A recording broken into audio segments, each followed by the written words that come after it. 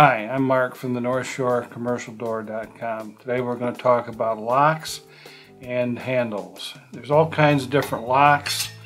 We've got one for every purpose. If you visit our website, I'll boast that if you can't find it on our website, you don't need it.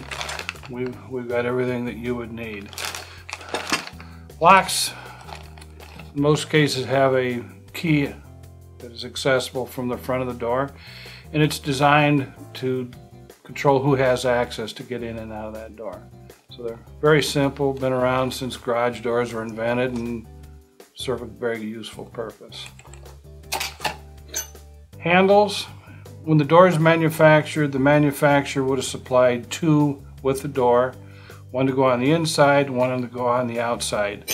And the reason that they want you to use a handle is you grab a hold of the handle and you pull the door up and down. There's a reason for this. If you put your hands on the door and apply pressure, your hands can get between the two sections and pinch your fingers. So this is a safety device as well as a handle. So we have them. Again, visit our website, you'll find anything you want. Thank you for watching this video from NorthShoreCommercialDoor.com. Please subscribe to our channel so we can continue to make content like this. Thank you.